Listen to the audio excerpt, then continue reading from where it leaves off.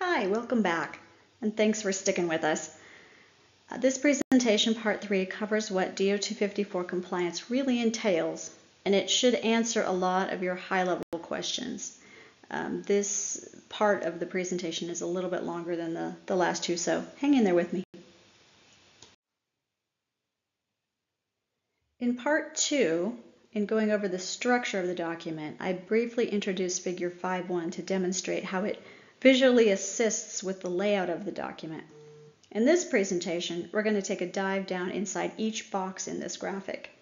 Now, just to recap, to understand what you're looking at here, figure 5.1 defines the scope, flow, interactions, steps or phases, and iterations of a DO-254 compliance project.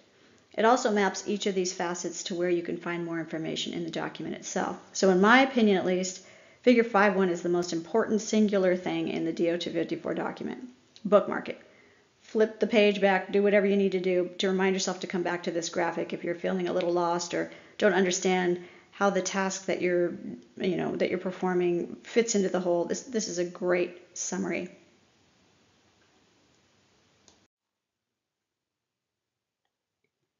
Now let's start looking at this graphic piece by piece, starting with DO-254's link to system processes. The system processes are shown on the far left, outside of the dashed line that represents the barrier to the DO-254 process, or the boundary. But there are arrows going to and from what's called the hardware design processes. So those interactions are the most important thing to understand.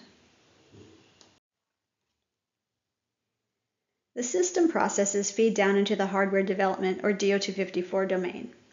The standards that are used in the system context, basically the DO-254 equivalent for systems, are the combination of two documents, ARP 4754B and ARP 4761A.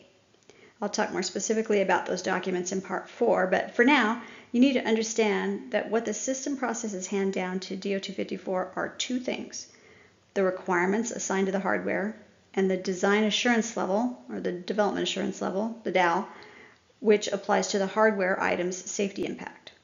So the hardware plays a role or has a function in the system that it serves, of course. This function is defined by a set of requirements. These requirements are handed down from the system to the DO-254 process where they're validated and designed into hardware. The hardware item also has an assigned DAL, called an item DAL, which is based on the system function and the safety analysis that's performed at that higher level. The higher the DAL, the more work DO-254 will entail. Now, those are the arrows that point in from the system processes to DO-254, but if you look closely at figure 5.1, you'll also see an arrow that points from hardware to system.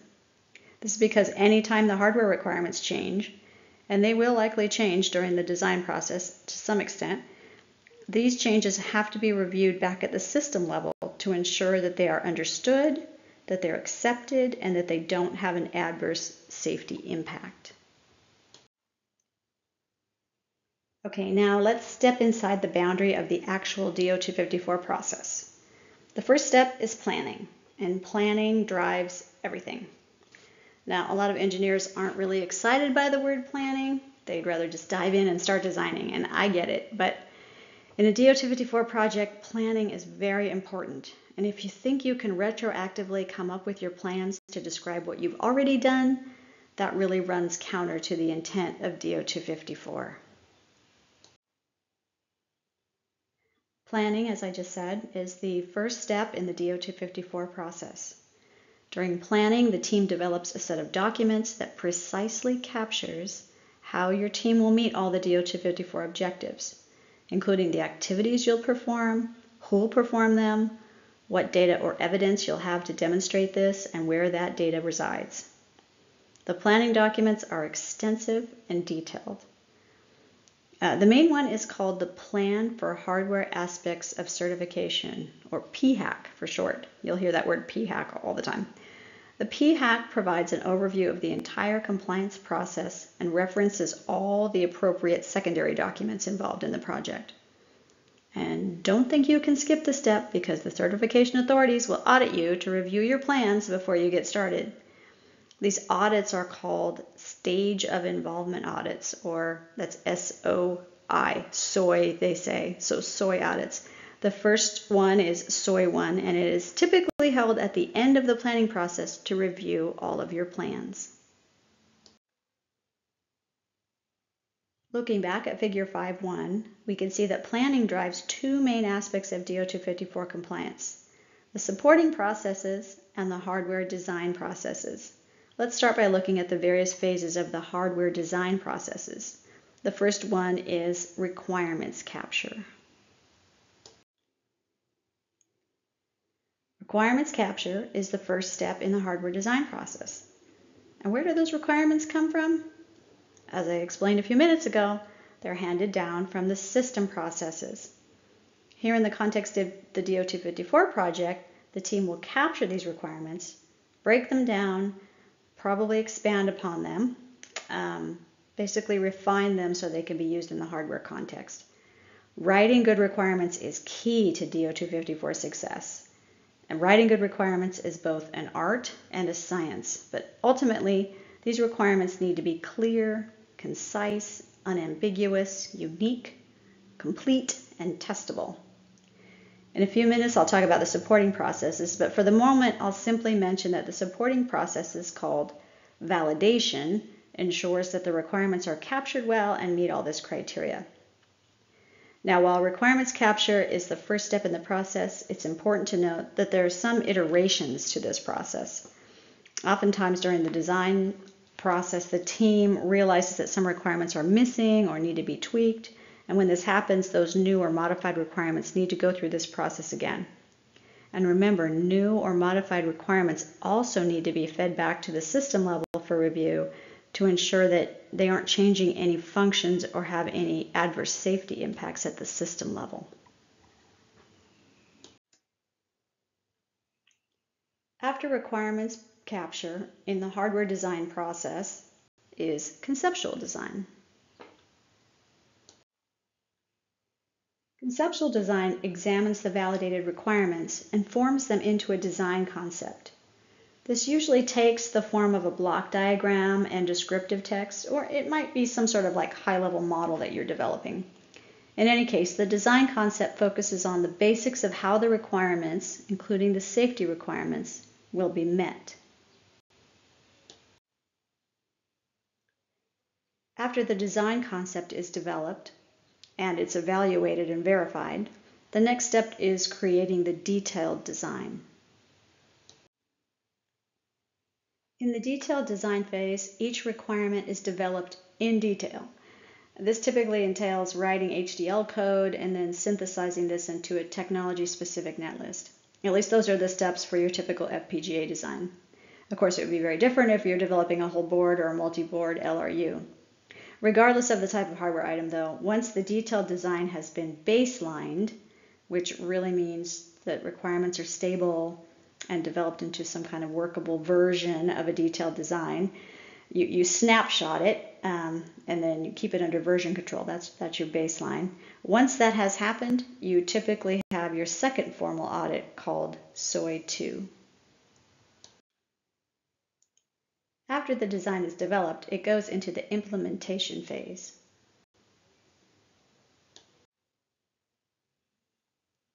Now this might seem a little bit confusing. What is implementation? Isn't it the same as design? Like if you're designing something, aren't you implementing it? Well, yes and no. For FPGAs, which are by far the most common type of devices used in aerospace designs, during implementation, the netlist is taken through back-end placement and routing processes, turned into the device-specific bitstream, and then loaded into the FPGA device. So basically in implementation, you're moving from a higher level design to a lower level technology-specific implementation of the design. After implementation, the final phase of hardware design is production transition. Now, keep in mind the actual manufacturing process for the hardware is outside the scope of DO-254. Not that these processes aren't controlled, but they aren't covered by DO-254 itself. Here in Figure 5.1, you can see that designated by the arrow pointing to the dashed line indicating the boundary of DO-254. with manufacturing being on the far right outside of that dashed line.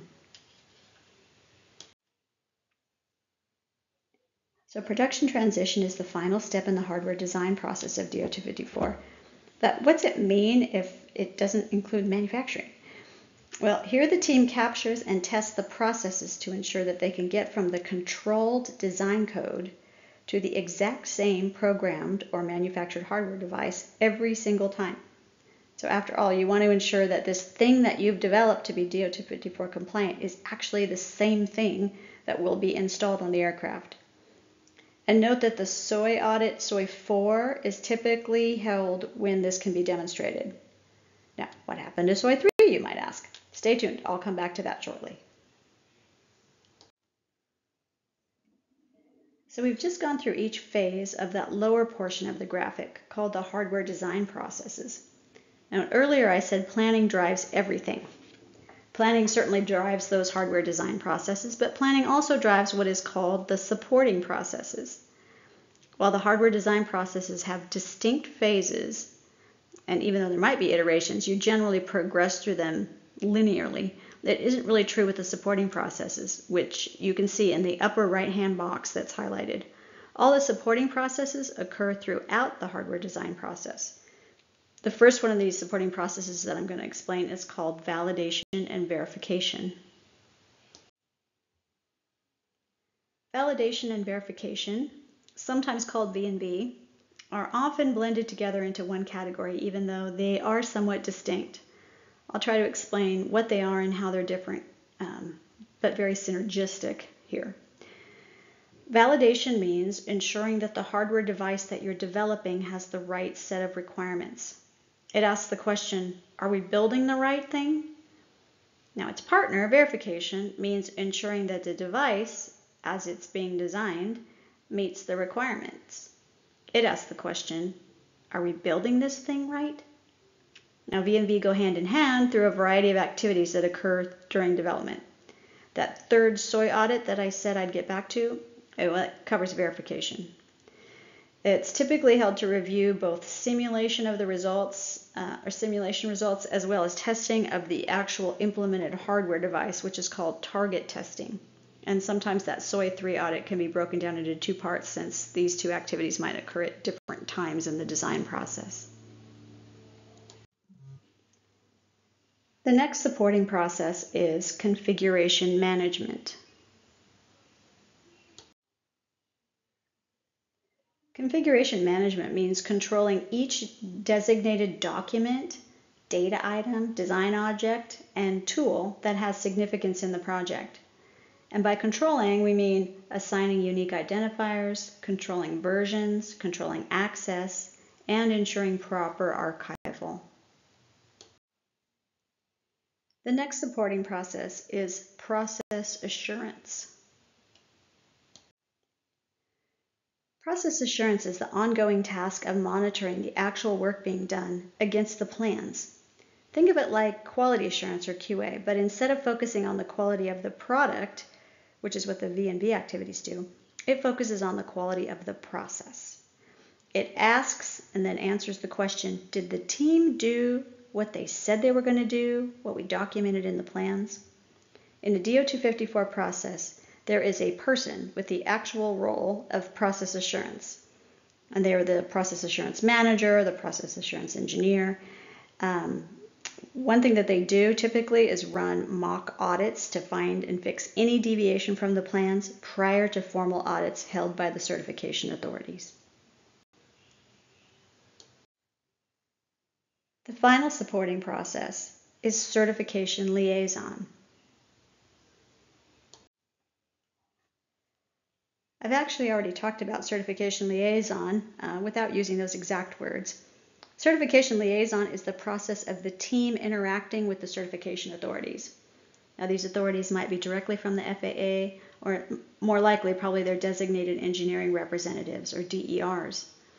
The FAA has very little staff, so it's usually through their designees with oversight done through FAA that this certification liaison occurs.